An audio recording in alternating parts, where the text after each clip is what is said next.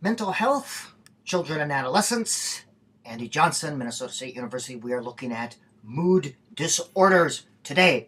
Mood disorders include depression or major depressive disorder and bipolar disorder. That is depression alternating with mania.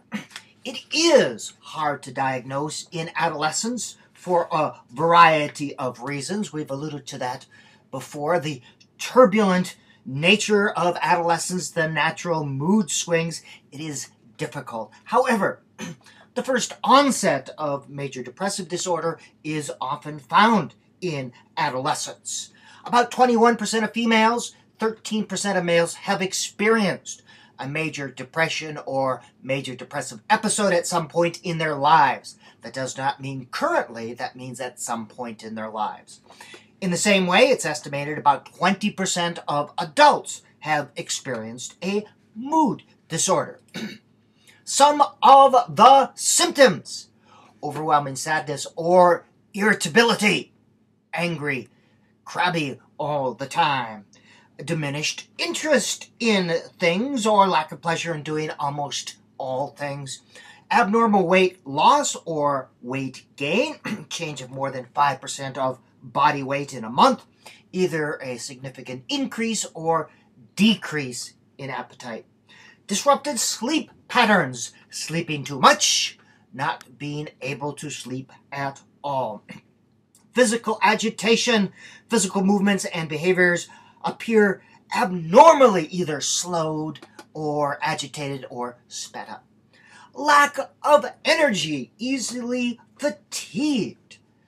Feelings of inappropriate guilt, worthlessness, and hopelessness.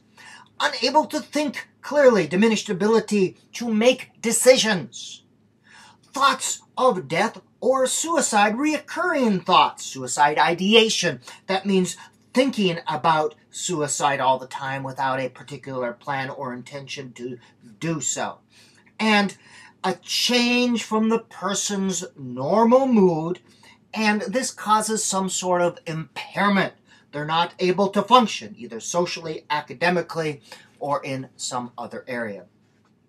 Now, bipolar disorder is severe depression with manic episodes. It used to be called manic depressive.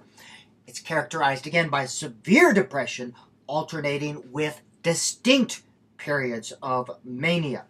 A person has an abnormally elevated or expansive mood or an irritable mood. We forget that both depression and mania has that irritability factor.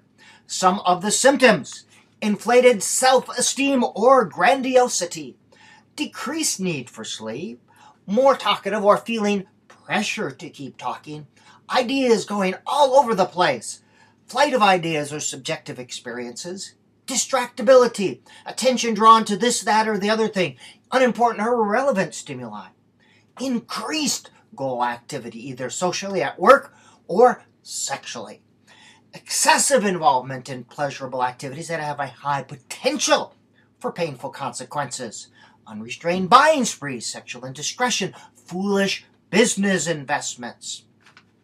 Some of the symptoms and behaviors we may see in children and adolescents with bipolar disorder. And again, expansive mood or irritable mood, depression, rapidly changing mood swings lasting a few hours to a few days. And adolescents, the mood swings occur more rapidly than adults. Explosive, lengthy, destructive rages, separation anxiety, defiance of authority, hyperactivity, agitation, and distractibility. And again, we have to determine between the naughty boys, the naughty girls, and what is a mental disorder.